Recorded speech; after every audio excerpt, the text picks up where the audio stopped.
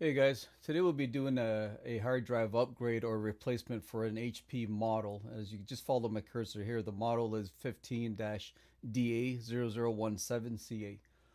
This is a pretty straightforward and pretty simple hard drive upgrade, so we'll start off with this. If you flip up your laptop upside down, you'll see here that there's a bunch of screws here, one in the top middle, left and right here, and one here. There's other screws that are actually kind of hidden. So if you have what you have to do is you got to remove this rubber strip here. There's one on top here. There's one at the bottom here. So once you remove that, you will notice there's actually a bunch of other screws that are actually exposed. So once I remove that, I kind of just place them here, as you can see. You might want to just be careful. I kind of use a paring knife here because there's actually a thin strip of 3M tape that's actually underneath these strips. So if you actually happen to remove just the rubber strip without the 3M tape, don't worry about it. It even happened to me here. This one here came off really clean, as you can see at the bottom. This one here, the tape didn't even come off. It was just really crappy. So even though I tried really carefully just to remove it together, it didn't come off together. So all I did was literally just poke a hole here, here, here, and here. There's 4 screws here that's actually holding this top part together, which is right at the bottom part of your screen hinge. Um, and as you can see here, just use your screwdriver, just remove these 4 screws and you're good to go. And down here, there's 3 more screws, as you can see, 1, 2, and 3. And so once you remove these 4 screws, the one here and these 2 here and the 3 at the bottom, then you can start doing the prying process. And I'll show you here, this is what I find out with this specific model. The easiest place to start the prying without you compromising the structure of your laptop or breaking any area here, this is the simplest way. So if you put your keyboard upwards and your screen down, just try to start the prying close to where you're not too close to this section here because this is too weak. Just get close to about an inch away from your USB or just slightly right after the microphone or headphone jack here. As you can see, I just started off here and then I was able just to run it down gently here and then just run it upwards and then to the left side and on the other end. And once you've done that, it's pretty simple. So just remember, just use a pick tool and just don't go too deep. And just remember, don't start it off in this corner here because the plastic here, as you can see, is about 3 millimeters thick.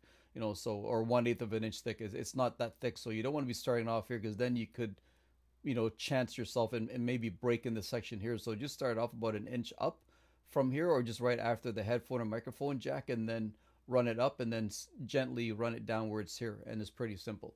And once you've done all of that, even onto the other side here, you can just simply remove the bottom panel. And with this bottom panel here, just let you know, you don't have to worry about lifting it up, quickly or tearing any wires apart because some models, they'll actually have wires that are connected to this bottom panel. So if you lift it too quickly, you can easily tear a bunch of wires apart. But with this model here, there's no wires attached to the bottom panel, so you can just simply just lift it upwards, and this is what it looks like.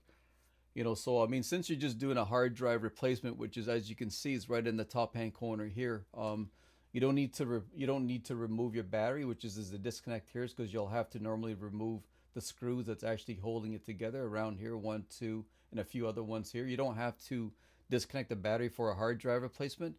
If you're upgrading the RAM, as you can see here, there's an extra DIMM slot for this. Then I would highly recommend, just disconnecting your battery and completely so that you don't run into any issues, or when you're replacing your screen, that is 100% must.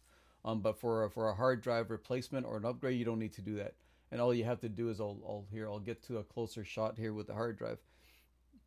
And as you can see here, there's only 2 screws that's actually holding your hard drive together, because this is the part here that's part of the motherboard that powers your hard drive here. So that there is completely fixed. There's not a cable that you have to unplug. So the only 2 screws you have to remove is this one screw here for a hard drive caddy and this one here. So once you remove that, as you can see, there's a black tab here that's a part of the motherboard, and there's a black one here. So once you lift this up, just wiggle it carefully and this whole bracket will come off. So once that bracket comes off, you can easily just slide your laptop to the left side here, following my cursor, and then the hard drive will come off that easily. And then you can just put in your new SSD in there. And I'll show you another picture here just to give you a better example. As you can see here, it's just, I just lifted it up and then it comes right off of the black tabs, which I was mentioning is there's one there and there's one right there, which is a part of the board. You know, so just wiggle it carefully, and then you'll be able to remove your hard drive afterwards. And then what I'll do is I'll do this here. I'll rotate it left so that you can have an idea. So as you can see here, I just pulled the hard drive going to the left side, and it's just that simple.